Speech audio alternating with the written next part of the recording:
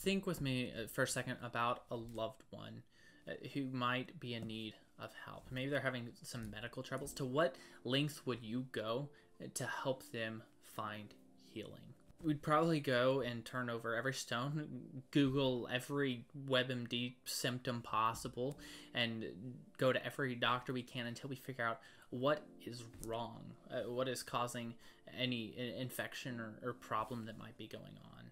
We would uncover every stone for one we cared about, or if they're in need, we'd bring them food, we'd give them money, we'd do whatever it takes to help them out because we care about them. We love them. We want them to be well.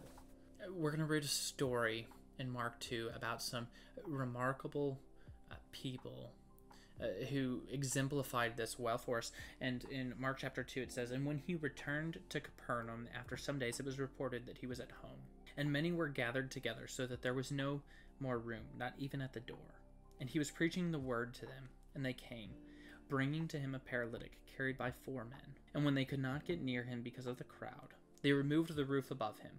And when they had made an opening, they let down the bed on which the paralytic lay. And when Jesus saw their faith, he said to the paralytic, 'Son, your sins are forgiven.'" These 4 men did whatever it took to lay their friend before the feet of Jesus. They tried to go in through the door, and no, it was packed. They couldn't get through the door, so they went around. They took the stairs up to the roof, and they started digging away at the roof so that they could let their friend down before the feet of Jesus. And Jesus says, "Son, your sins are forgiven." He saw the faith in the friends and forgave the paralytic. At this point, everybody's thinking, wait, what? He's paralyzed. Do you not see that? What are you talking about forgiving sins?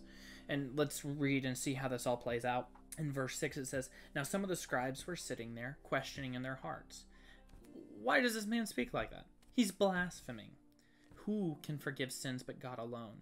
And immediately Jesus, perceiving in his spirit that they thus questioned within themselves, said to them, 'Why do you question these things in your hearts?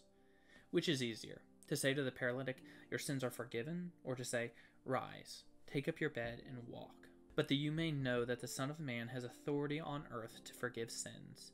He said to the paralytic, 'I say to you, rise, pick up your bed and go home.' And he rose and immediately picked up his bed and went out before them all, so that they were all amazed and glorified God, saying, 'We never saw anything like this.'" So you have all the scribes. Jesus has forgiven this man of his sins, and all the scribes and people are saying, "What? Only God can do that. Who do you think you are?" And Jesus says, "I know, but just so you're aware, I can also heal him." And so he tells the paralytic man, "Hey, rise, get up, take your bed, go home. You're healed." The miracle here is not in the paralytic getting up and going home. The miracle is in the forgiveness of sins. Jesus had asked, what's easier, forgiving sins or making them walk? And so he forgave sins and then also made him walk again. All started with the faith of the 4 men to say, all right, we've heard this guy is in town who we know he can do miracles. We know he can work wonders. Let's do whatever it takes to get our friend and lay him at the feet of Jesus. And when Jesus saw that they did whatever it takes, he says, "Hey, son, your sins are forgiven." And that's the miracle. And then people were questioning in their hearts, and Jesus said, "Look, I can heal him too. And just so you know that I have the power to forgive his sins, I'll heal him." Jesus' primary goal wasn't just to work all of these miracles. It wasn't to take away all of sickness and death right now. It was to preach repentance. It was to preach forgiveness, and then dying on the cross once and for all, taking our place so that we can spend eternity with our Father. Jesus made the path to forgiveness. He not only has the authority to forgive, but he paved the way for us to be forgiven. So I've got one question. Who is that person in your life who you've seen who needs to be cleansed? And this isn't thinking, oh, hey, Fred over there is really doing some ugly stuff. Yikes, stay away.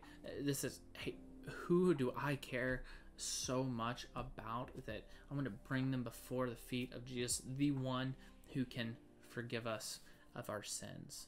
And what am I going to do? Am I going to do it at all costs? Am I going to tear open the roof to get them at the feet of Jesus? We attempt to bring others to Jesus. We're not the ones doing the cleansing. There is one who does that, and that is Jesus. So if you don't know how to do that, if you have questions on how to do that or what that looks like, reach out to us, send us a message. We would love to have that conversation with you. We would love to encourage you as you seek to bring those around you and lay them down at the feet of Jesus, the one who can cleanse us and the one who can forgive us our sins, so that you can go away amazed, glorifying God for what he's done.